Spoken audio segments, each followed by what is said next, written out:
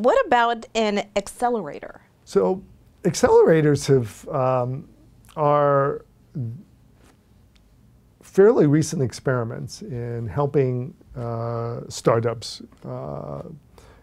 get successfully launched and making small investments in a large number of startups. So basically, it's like a shotgun. You know, let's shoot the shotgun and see, you know, if we down any birds with the shot, rather than the rifle shots, which are what the classic venture capitalists are doing, where they're taking very few companies and they're looking at them for many months before they decide to invest in them.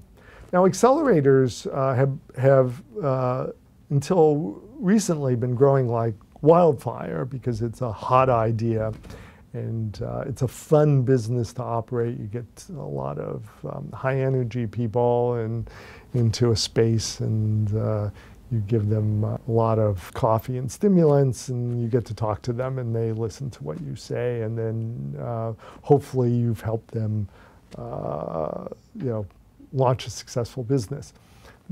It's been around for too short of a time to say what the statistics are, but right now the statistics are not particularly favorable that this model of accelerators is giving a higher financial return or even the same financial return that venture capital has given.